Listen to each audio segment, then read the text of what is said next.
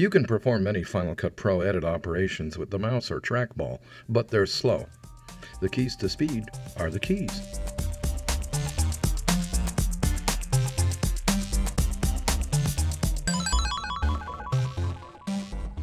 This will give you another nice taste of the power you get from FCP key commands, this time on the job. As in the first tour, you'll find everything I cover here and lots more on the new FCP7 key guide from Focal Press. First, in a typical workflow, media capture. And for tape sources, that means Command 8, log and capture window. If you're using tapeless media, you'll invoke Command Shift 8, log and transfer, with similar shortcuts where they apply. Virtually everything in this window is keyboard controllable. I press the space bar to get the tape playing. I tap the Tab key to bring me into the first text field. It's my 7th reel, so I'll call this Reel 007. Tab again to type the description. And for this show, I'm capturing an hour-long reel in chunks rather than shots, so I'll add the first chunk number separated by an underscore, underscore 01. I could check scene and take fields too, but this is a documentary. I've also unchecked the log dialog prompt. I won't need it. I tab through the remaining fields in the info pane until I come to the shuttle zone between panes. Now this gets subtle. If you tabbed past it, you'll find yourself in the preview pane and you've highlighted your upper left timecode field. No problem, just continue tabbing forward until you reach the timecode field at bottom right. Your next tab takes you back not into the info pane, but first into the shuttle zone.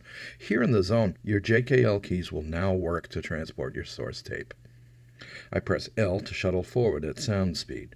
When I find a good in point, I lift a finger and press I for in, on the fly. Then I drop my fingers back down to JKL. I'm not even looking at the keyboard. I play the source forward with the L key. I tap it again. I get higher speed shuttle.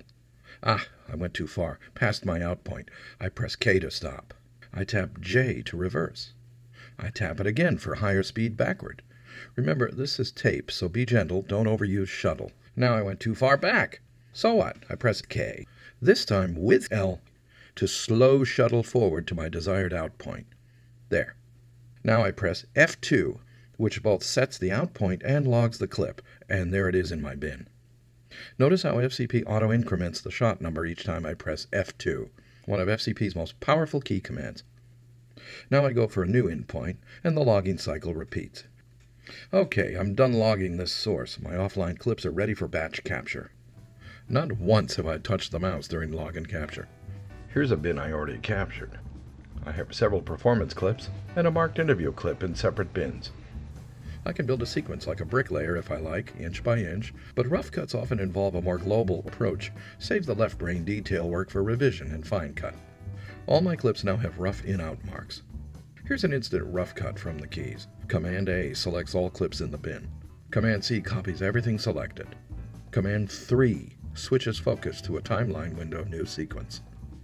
Now check this out. With Command V I paste, and there's my rough cut of marked selects.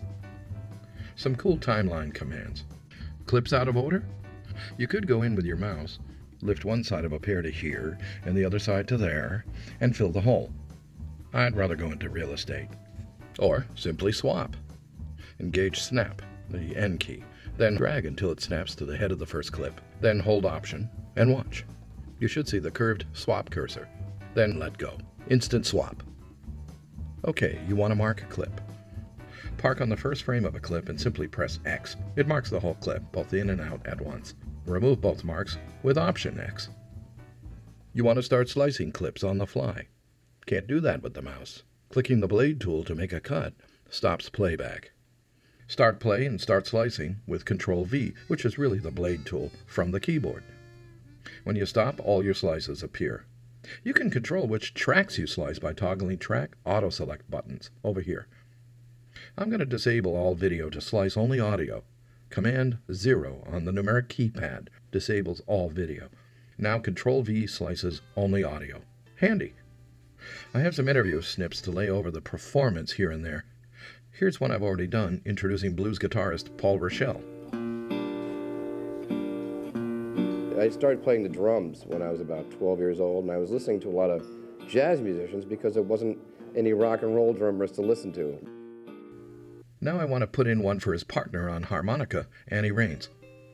Both mouse and keyboard are well used here. I'll play to where I want Annie's voice to come in, right there after a couple tasty harp licks. First I have to retarget incoming video and audio because I prefer not to overwrite performance on V1. You do it all on the keys. Watch the patch panel. Target your video destination with F6, followed by the track number, in this case 2. Now the source audio pair, F7, 3, F8, 4, and you're ready to cut. Switch to the viewer, Command 1. Notice in the clip I've placed red markers on favorite sections in the interview. I can navigate to these from the keyboard. Shift-M takes me to the next marker. Option-M takes me to the previous. Then I mark an in and an out around my choice. F10 Overwrite Edit lays it in over the V1 track right at the playhead, which acted as an in point. Time to trim.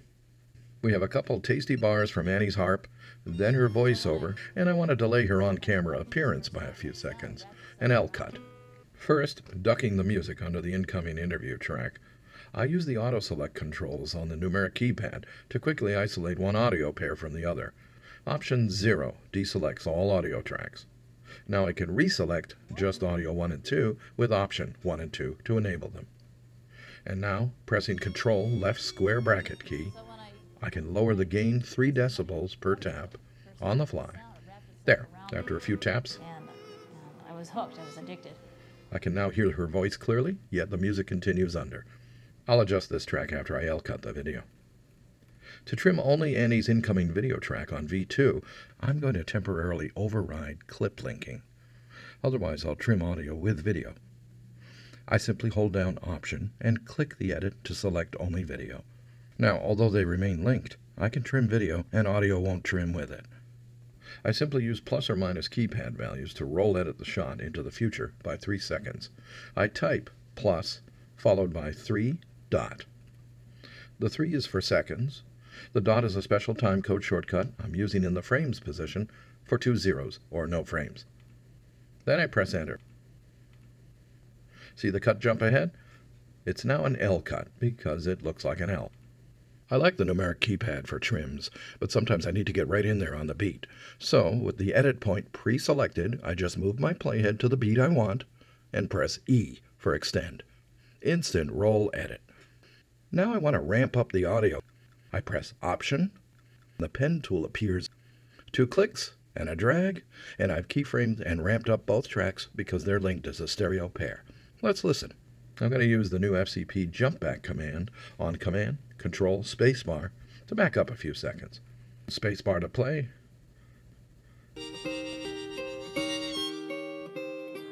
So when I listened to Muddy Waters for the first time, that sound, it wrapped itself around me, and I was hooked, I was addicted.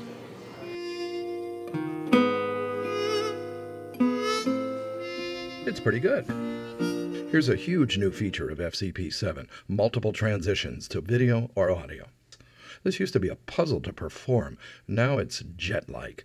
You just mark it in and out at the end of the range and press Command-T for your preset default video transition, or Command-Option-T for your preset audio transition, and voila! There's so much more you can do on the keyboard, and you'll find it all on the Final Cut Pro 7 key guide from Focal Press. Pick up a copy and review these tip tours. Discover all the other powerful keys to speed.